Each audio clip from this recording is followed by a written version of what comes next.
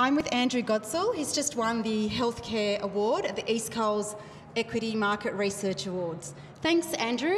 Andrew, can you just let me know, why do you think fund managers rated you so highly?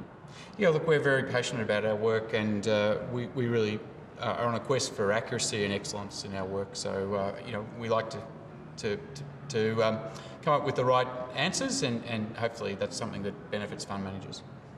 Okay, and what do you think are your insights into why buy-side investors like your research?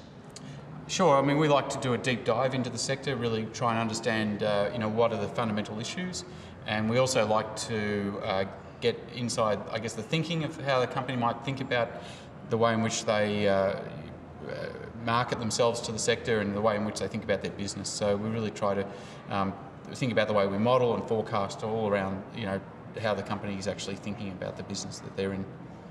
Okay, and you're in healthcare, obviously, so where do you think the healthcare sector is heading for the remainder of 2016?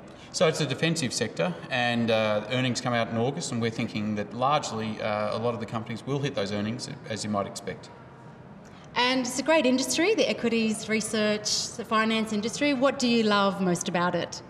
We're passionate, continue to come into work every day, passionate about the sector, and I guess healthcare's just got that little bit of an edge where ultimately people are helping someone, so it's a really nice combination, and that's what we like doing. And Andrew, you've won this award several times. Congratulations. Thank you. Why do you think you keep winning? We're passionate, as I say. We really enjoy what we do, and we're on a quest for understanding and excellence, and so we hopefully that shows up in the work that we produce, and clients can make an investment decision based on it. So, thank you very much. We really appreciate your time. Thank you.